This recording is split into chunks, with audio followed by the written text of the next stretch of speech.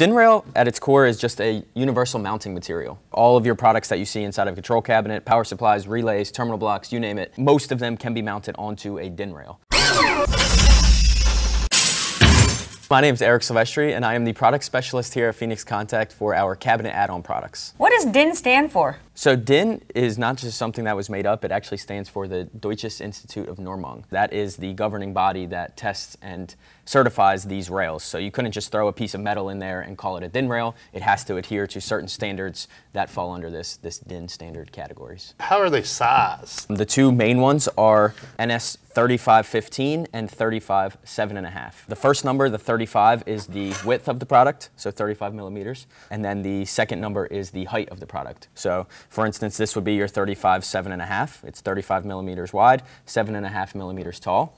And then something like this would be your 3515, so 35 wide, 15 millimeters tall. What are the most common types of DIN rail? Aside from the sizes, perforated and unperforated, all that means is how it's mounted, basically. It comes down to preference, but the perforation, you can see there's various mounting holes, so you could easily mount this however you would like in the cabinet. And then for unperforated, you would just drill the holes wherever you would need to mount it. I always have people ask me, should you use aluminum or steel DIN rail? Like, is there a corrosion issue, and what should we be concerned about there? When it comes to corrosion, the different types of metals are obviously a factor. There's not necessarily one versus the other is better. It comes down to preference, it comes down to weight, it comes down to price. An aluminum DIN rail is going to be not as heavy as a stainless steel DIN rail would be. So if you already have weight issues in your cabinet or something like that, you might want to look into an aluminum DIN rail. And then when it comes to corrosion, there's what we call galvanized versus ungalvanized. When we galvanize it, we dip it into a dip, and that prevents from galvanic corrosion. So if you're not familiar, galvanic corrosion is when two different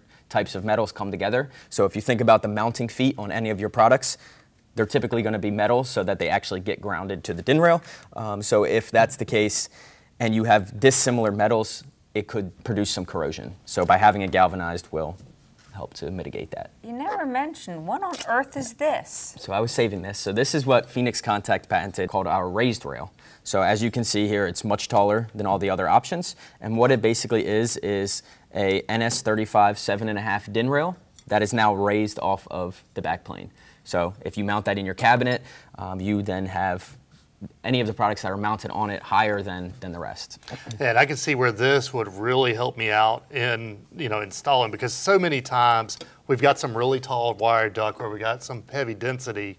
And so yeah, I feel like I'm always reaching down in there trying to get the wires in. So I see a lot of uses for that. Mm-hmm. You said that Phoenix Contact has this raised rail patented. What about it is patented? The mounting holes. Okay. So if you can see here, there's the square mounting holes on the top of the rail there. And what that does is it allows the user to easily mount this DIN rail to the backplane. So you can get a screwdriver down through there to reach your screws that would then mount to the backplane. Okay. Yeah, and I can see where that would be an advantage, because it would be really a pain to try to wrestle the screws here in the side of it. So they're a nice feature. Mm-hmm. And then the other thing we have is this hole here in the raised part, and that allows you to feed your wires and route it correctly and cleanly to your wire duct. Now that we know how to mount our components in our cabinet, let's figure out how to organize the wires. Click here to follow us over there.